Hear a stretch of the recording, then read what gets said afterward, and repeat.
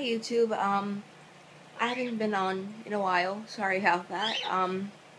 But as you can see, I'm in the middle of a water change. I'm just about to turn off the filters. Not the filters, the pump, because I have a 100-gallon-per-hour pump that drains my tank as well as my python. And they're doing okay. They have flukes. I'm treating them right now.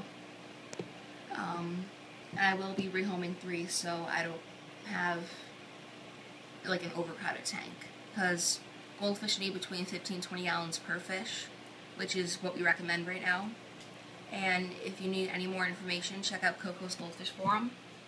They are really good there. They have a great mod team. They'll help you with anything you absolutely need if they can. So this is the water change. Gotta go.